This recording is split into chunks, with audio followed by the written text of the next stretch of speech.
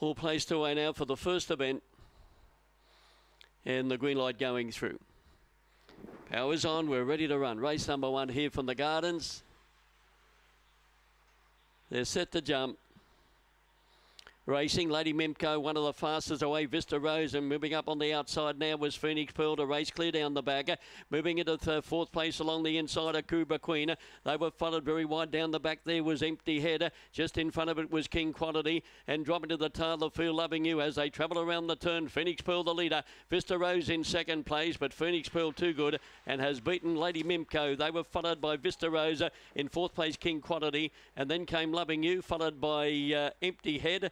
And last of all, a Cuba Queen. 7 the winner, Phoenix Pearl. Too strong, too much speed. Fabregas, Senorita Pearl, owned by Kenny Field.